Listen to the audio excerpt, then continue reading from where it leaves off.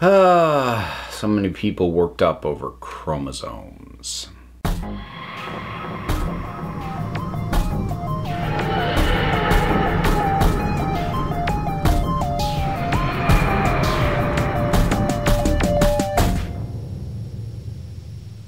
So, I've got sort of a broad question just to ask, and I don't have a definitive answer for, so I'm kind of gonna, at least not at my starting point, I'm gonna kind of work it through, talk it through with you folks, and we'll see where we end up. How long should the Doctor stay a woman? Now, a couple of points of clarification for what it is I'm asking here. I'm not asking how long should Jodie Whittaker play the Doctor. Jodie Whittaker is going to play the Doctor for however long she plays the Doctor. At this point, I expect 3 years. That's been or 3 series, however many years that ends up being, but because 3 series has become standard. But what I mean is, should the next Doctor after her be a woman or be a man again? Or actually, that's not even really the question I'm asking. I'm not sure I want to come down on the question of should or shouldn't, but I do kind of want to look at the question of what will it mean if it's another woman or if it's a man.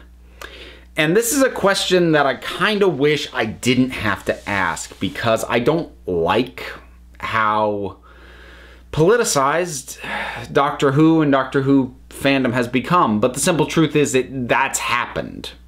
Whether I like it or not, almost everything the show does is put into a political context, whether it is intended to be by the makers or not. And the makers themselves, at least of the current, creative team behind it, have been upfront with some intent to cover political topics and touch on political things in the show. So, but again, even that's not excessively new. The show's been political in the past. I've talked about that before. But overall, like, I want to talk this out because it's in my head. And unfortunately, we're in a situation where either option is going to have knock-on effects, and it's going to upset somebody.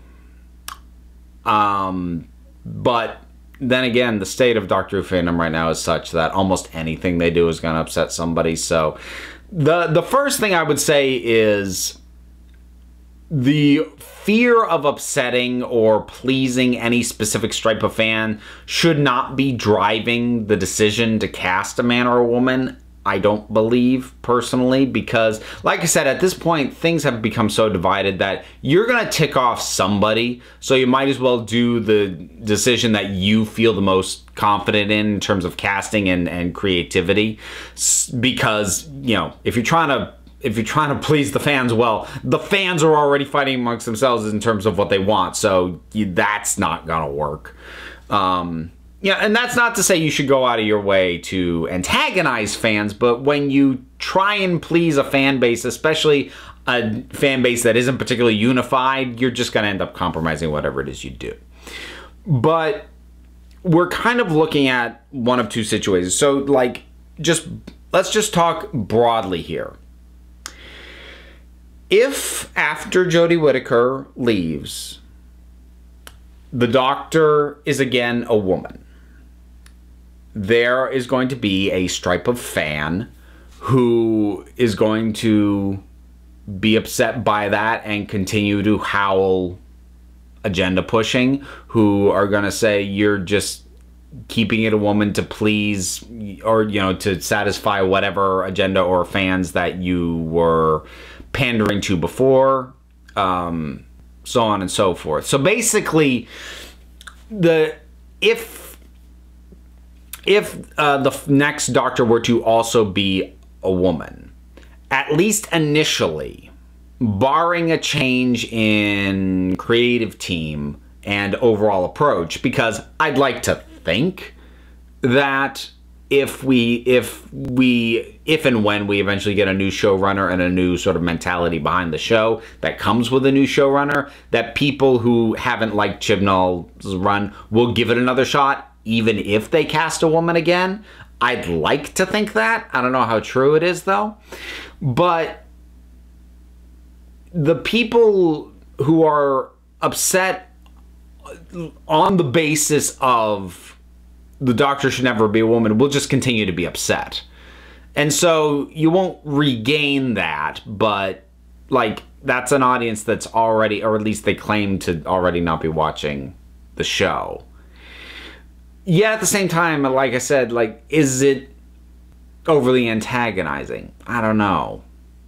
The flip side, and I think potentially more damaging ultimately, if a man is cast immediately after Jodie Whittaker, I really do worry that that is going to get read as, well, it's going to be read as a weird victory by some fans, and others, like the show, is admitting defeat on some things. And again, I don't feel that that should be the case, but that is how some people are going to react to it if it goes that way.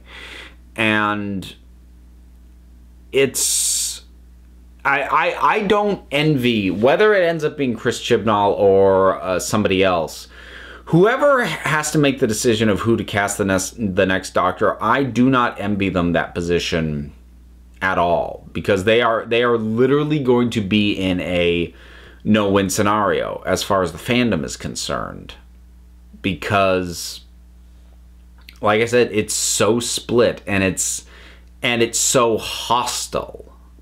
And that's the thing. Like, fan bases are never unified about what they want, what they like, what's the best stuff. But it's become so angry that whatever side you don't please is now up in arms about it, as opposed to just going, that wasn't what I wanted, and, you know, just not watching. It's not enough to just not watch anymore. I don't know what should happen, because there's, again, taking whoever the potential casting is out of the equation, because, like, hypothetically, I don't know who, but hypothetically, maybe there is a casting that is so loved that it won't matter. I don't know who that would be. But, I mean, not that I think any of this is realistic, all right? I may eventually do a video on people who I think would be good people to play the Doctors, but I'm not doing that now. But, like, if they cast, I don't know, Idris Elba, Michael Fassbender, James McAvoy, if they cast, like, somebody that got everybody excited just by, oh my God, that person, holy cow. Heck, Emma Thompson, you know, Helen Mirren, like, I feel like short of casting names like that, whatever happens is going to end up dividing the fan base. I do think that casting like that might be the only way to minimize fallout that is otherwise going to happen, regardless of whether the next Doctor is a man or a woman. But I can't hold out hope that they would do that kind of casting. Not that any of the people I named are, like, too good for TV, because especially in Britain, there you get a lot more of film stars appearing in television shows over there. I mean, heck, Idris Elba just did another series of Luther. But at the same time, even that, it's usually shorter, 6 episodes to a series whenever we get around to it type shows, like Luther, like Sherlock. And for something that is traditionally and kind of expected to be released on more like an annual schedule, that's already been thrown off, but you know what I'm saying. We don't get the same level of actors in to play the leads in 13 episodes a year plus massive publicity for the same thing. It basically means that this is the only thing they're going to be doing for however long they do it. And I don't see any of the names of that size being willing to do that. And short of a name like that, I just don't know. It depresses me to think that no matter what, somebody's going to be angry. And again, while I accept you can't please everybody, it just bums me out to know that this anger and these fights and the mudslinging and the name calling isn't going to change when the next casting happens. No matter what, it's not going to change. And I am ending up on a much more depressed note than I thought I would when I set out to do this video. If I were to make for myself an ultimate conclusion, short of getting, you know, a performer, an actor for the role who is so universally good that it silences everybody, short of that, I think one more incarnation as a woman will be the better way to go before opening up to go back to a male doctor. And I say that because I don't like the idea that the female doctor becomes regarded as either a novelty or a mistake. You know, a thing that we're not going to go back and do again.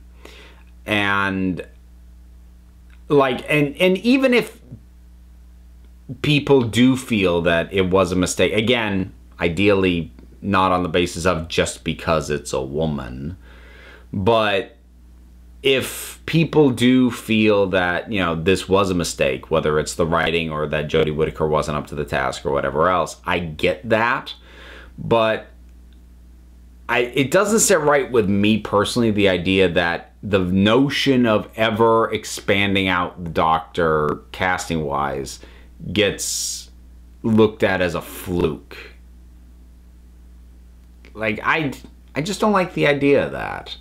And that's not me saying, like, it can never be a white man again. No, of course I'm not saying that. And I'm also not going to pitch a fit if after Whittaker they cast a guy, a white guy, any guy. Like, I'll be as open to it as I always am, which is skeptically, as a rule of thumb. But, you know, talking just completely broad strokes, talking philosophically, I feel like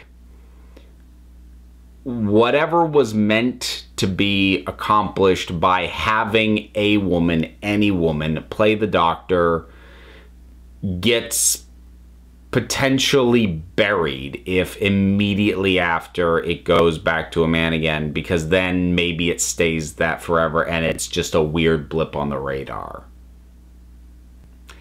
And if this was going to happen, it has happened. Having now cast a woman Doctor, I'd like that to mean something. And I think possibly to ensure that it does mean anything, we might need one more woman after Whittaker. And again, that's talking broad philosophical. Oh God, the comment section on this is going to be a nightmare, isn't it? Don't know why I still try sometimes. I'm going to stop here because, like I said, I'm getting more bummed out thinking about all the fallout that's going to happen to the casting, whatever it is, whenever it happens, and to this video, whenever I release it.